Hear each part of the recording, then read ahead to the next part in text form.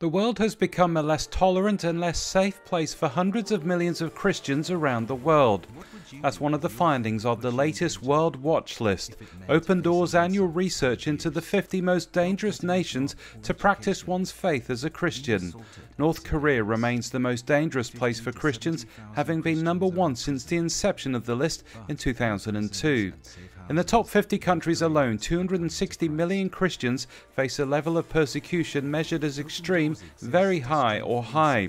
Speaking at the parliamentary launch of the World Watch list in London, Henrietta Blyth, CEO of Open Doors UK and Ireland, said Christians faced an unprecedented amount of attacks in 2019.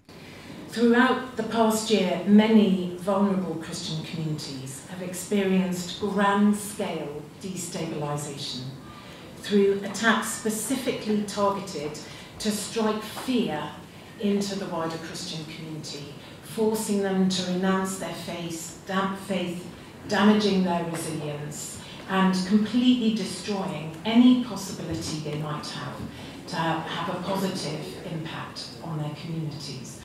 The launch was attended by 123 members of Parliament to offer their support for those persecuted for their faith, including the Prime Minister's Special Envoy for Freedom of Religion or Belief, Riemann Chisti. Far too often, individuals face persecution for practicing their religion. And that is something which our government, the United Kingdom government, and our Prime Minister has made a key priority to ensure that the United Kingdom will always stand up for individuals to be able to practice their religion openly and freely.